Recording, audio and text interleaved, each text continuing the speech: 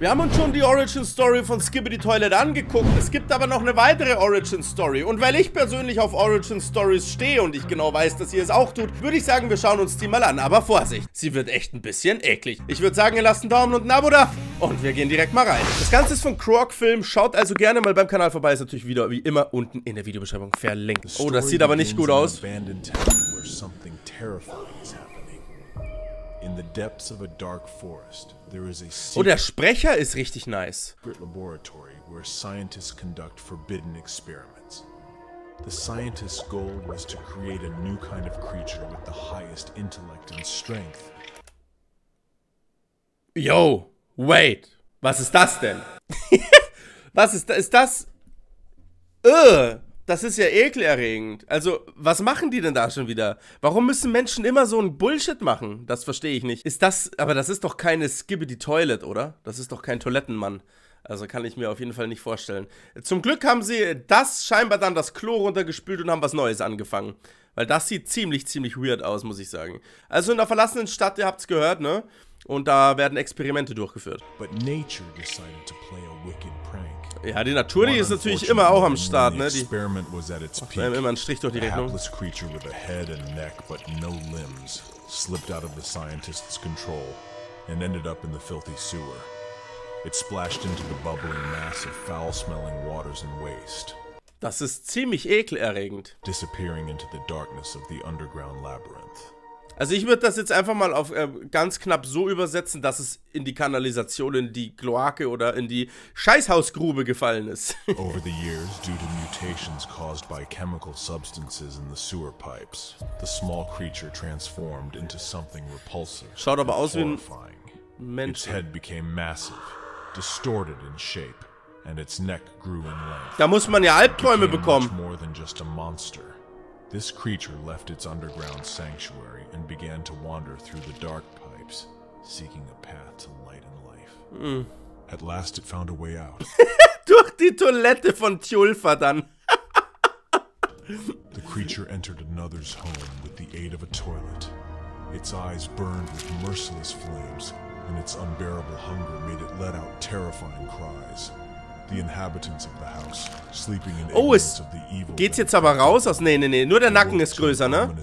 Nur der Nacken wird länger. Horror filled their hearts as they saw the hideous creature approaching them menacingly. The horrible creature Yo, Leute, kommt mal runter. spared neither men nor women. Its lifeless eyes stared at its victims with indifference, as if they were mere toys in its hands. On that dark day, the town turned into a place of nightmare. Das glaube ich gerne. Screams and groans filled the air. Das ist and richtig. The sound of breaking doors and the crunching of human bodies mingled with cries of despair. Also das ist laut Krog die Origin Story von den Toiletten. Das ist eine ziemlich... Also ich finde die Origin Story, by the way, nicht sad. Ich finde die Origin Story richtig ekelerregend. Also keine Ahnung. Aber das ist natürlich mal wieder typisch, ja. Wenn Menschen irgendwas im Labor machen und das kommt aus, dann, das heißt nichts Gutes einfach. Das ist doch immer so. Als nächstes haben wir die Sad Origin Story vom Kameramann. After the appearance of Skibidi toilets, fear and terror gripped the world. Ey, guckt euch das an. Cities and countries have been destroyed. No one can defeat these creatures. The leaders of Boah, the das ist countries schon... realized Das erinnert mich irgendwie an so eine Szene von Godzilla, keine Ahnung. Schaut euch das an. Also cool gemacht ist es. Das Einzige, was mich davon abhält, das in irgendeiner Form so ein bisschen Blockbuster-mäßig zu betrachten, ist einfach die Tatsache, dass da halt eine riesige Toilette steht. Ah, damn. the leaders of the countries realized that ordinary people could not resist these powerful and terrible. Aber warum? Was macht es It was so, dass sie decided to nicht create a special squad resistent that would sind? be able to counter this danger. Secret services from different countries joined forces and began to recruit specialists. At the head of the special squad was the scientist Dr. Mortis, an experienced military engineer. Was ist das?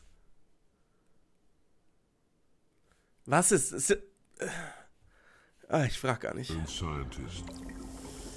For months, the scientists studied the enemy, looking for weaknesses and developing new weapons. They studied closely the tactics and behavior of the Skibidi toilets seeking to find their weaknesses. Finally, they were ready for a confrontation. Also die haben einfach die ganze Zeit geschaut, wo die Schwachstellen sind etc. Mich würde das ja auch sehr interessieren, warum die normalen Menschen nicht resistent gegenüber den Skibidi-Toilets sind und was die Skibidi-Toilets jetzt letztendlich machen, um die zu verwandeln, weil die müssen sich ja verwandeln. Secret squad set out to fight back against the Skibidi toilets, but they proved not only stronger, but also smarter than ordinary humans. Ach, tatsächlich?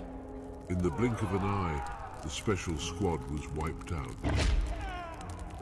Those who escaped were horrified by the power of these creatures. Everyone realized that regular squad would not be able to defeat these monsters. They realized that they needed their own monsters to win. Aber after the defeat, Dr. Mortis came up with a new idea. He proposed a terrifying plan that could stand up to the Skibidi toilet. Aber warum genau Kameras? The surviving agents were left with no choice, and they agreed to a risky experiment. Oh Dr. nein. Mortis set about executing his plan. Ja, und was machen jetzt die Each agent Köpfe? underwent genetic modification. Oh, Junge, das sieht ungesund aus, aber wie Hölle? Das sieht so ungesund aus. Also ich würde das nicht mal, also Josef, weil du das jetzt gemacht hast, ist okay, Josef. Ich finde das gut, dass du das gemacht hast, Josef. Auch wenn du ein bisschen, ja, möchte ich sagen, ungesund aussiehst. Aber ist in Ordnung, du hast dich für die Menschheit geopfert. Ich verstehe das schon. Their blood was replaced with the blood of captured Skibidi toilets to strengthen their bodies, Okay. giving them unique properties. Ah, also das The Blut agents' von limbs einigen. have been replaced with robotic prostheses to enhance their strength and mobility. The agents' heads were replaced with special cameras, allowing them to see at any time of day and quickly analyze and process data, helping them develop effective strategies against Skibidi toilets. So the first squad called the Also eigentlich, wenn ich das jetzt mal so kurz nochmal Revue passieren lassen darf, ist das eigentlich ja so, dass wenn ich mir den jetzt angucke und ich gucke mir den an, dann ist da ja eigentlich nicht mehr viel übrig, ne? Also ein bisschen was über die restlichen organischen Körperteile gebaut und das war's, ne? Also irgendwie, weiß ich nicht, würde ich jetzt mal sagen. strategy Viel ist dann nicht mehr against übrig. Skibidi toilets. So the first squad, called the Cameramen, was born. This unit was the first to be able to fight back against the Skibidi toilets.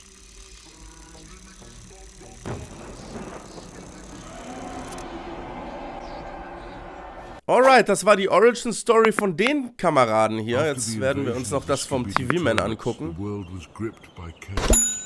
The only thing that saved the world was a brave squad of cameramen.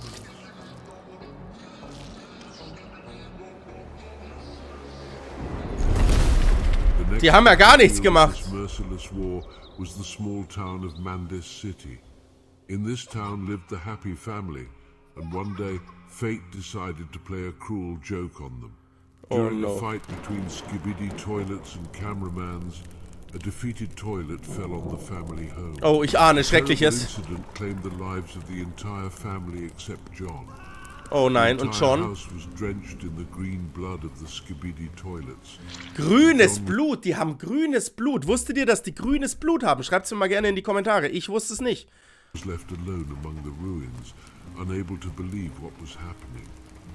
He sat in silence for hours, watching his city being destroyed from the ground. Suddenly, a strange sound came from behind a broken TV filled with green radioactive liquid.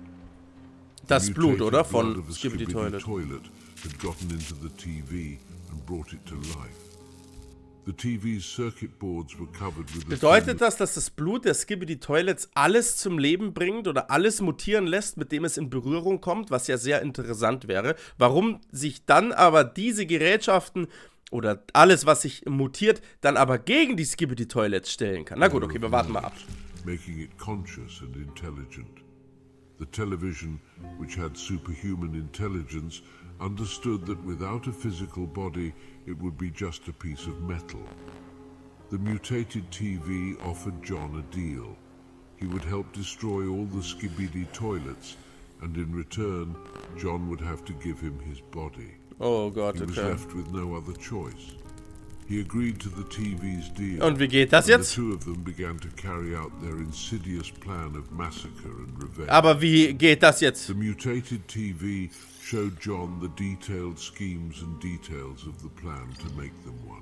John followed the instructions step by step, assembling the terrifying technology. Hätte er nicht einfach einen Roboter bauen können, dem... left was the final step, to merge with the television. Wie der schaut, der Fernseher.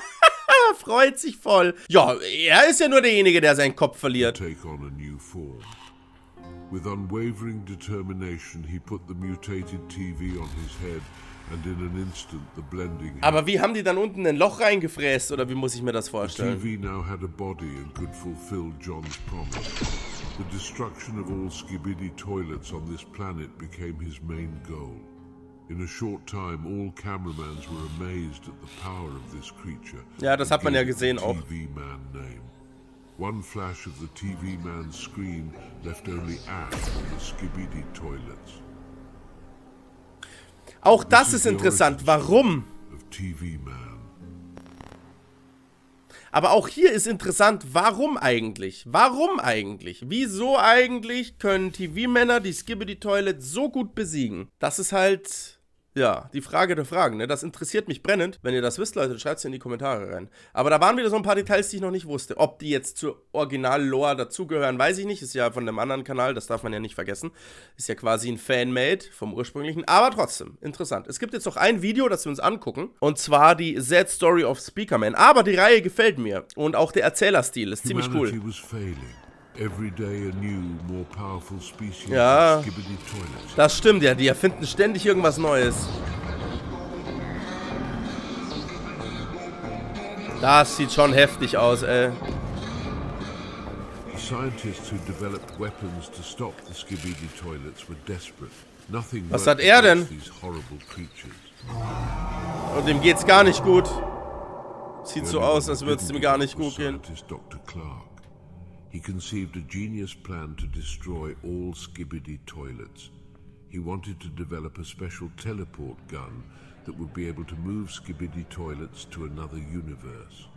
All the scientists thought he was a fool and freak, saying it was impossible, but Dr. Clark didn't think so. He used all his knowledge to create something impossible to imagine. Also haben wir jetzt hier nochmal einen Wissenschaftler, der noch einmal was anderes erfindet. Das heißt, wir haben nicht nur eine, ich sage jetzt mal Organisation, die irgendwas erfunden hat, ja, wie bei den Kameramännern, sondern wir haben noch eine. Dr. Clark ist ja jemand anders. The teleporter gun was ready. When the time came to test the gun, he took the risk. Because he couldn't allow anyone else to be hurt by his creation. Feiner Typ. He decided to test the gun on a captured small Skibidi toilet. Oh, das sieht ja nicht so nice aus. Die freut sich nicht so sehr, diese Toilette, ey. The little toilet and pulled the trigger, but instead of a Skibidi toilet, it was Dr. Clark who vanished. All scientists watching this experiment were shocked. Aber wo ist er hingegangen? Upon waking up, Dr. Clark didn't know where he was. The entire planet was a huge radioactive dump. Doctor realized that his teleport gun was broken. Er ist einfach irgendwo gelandet im Universum. But Dr. Clark didn't give up. He started going over the teleporter gun and realized that he could fix it. Aber wie kannst du das denn, also zunächst mal, also das ist ja riesiges Glück, dass du auf einem Planeten landest, wo du wohl augenscheinlich Sauerstoff atmen kannst, wo aber trotzdem alles so dermaßen radioaktiv verseucht ist, dass du halt zugrunde gehst und er kann es trotzdem reparieren, alright? Da hatte Dr. Clark aber Glück, würde ich mal sagen. Er sieht aber auch schon nicht mehr so gesund aus. He had grown several times in size, gained in human strength, and his face was pulsing with radioactive blood. Okay. Everything was ready. The mutated Dr. Clark. Na, solange sein Kopf noch mitmacht. And immediately entered it. In a couple of seconds, he was swept millions of miles away and randomly teleported into an audio store. Oh no! Due to the failed teleportation, he merged with the store's equipment. His muscles were covered in super strong material. His bones became steel. His blood vessels changed to cables. Also da passiert ja ziemlich viel. Also will nicht sagen, dass ich auch so einen Teleporter haben will und ich will jetzt auch nicht unbedingt, dass meine Adern zu Kabeln werden, aber trotzdem schaut das sehr interessant aus. And instead of a head, he now had a speaker.